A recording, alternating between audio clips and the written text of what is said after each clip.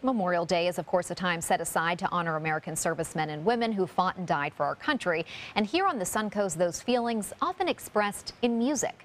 ABC 7's Linda Carson has more.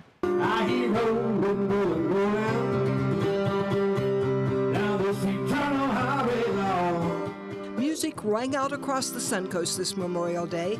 The 5th annual Myakka Blues Festival took over Snookhaven. Got a whole bunch of bands down here on the Myakka River in Venice.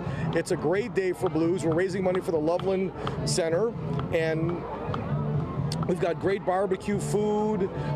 We've got drinks. We've got just everybody in the community. It's just a good time. Great music and a lot of fun. Great music, great food, drink, and friends. But the real meaning of Memorial Day is not forgotten here at Snookhaven. Don Hawk served as a helicopter mechanic in the Marines. This, for me, is a celebration of freedom and what my brothers and sisters have fought for and gave their lives for.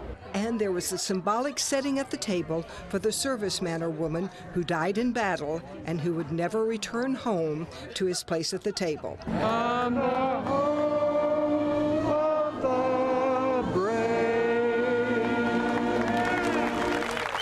The Sarasota Concert Band held their 35th annual concert at Philippi State Park.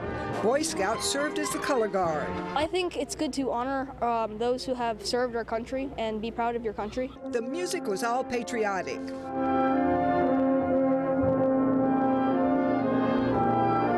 Most of the songs we do are marches in the Sousa, the American concert band tradition style. This music, it represents like the spirit of the United States, and that we're never going to back down. These concerts are very important to the veterans and the veterans' families here on the Suncoast. I know because my husband was a Marine, and these concerts meant the world to him.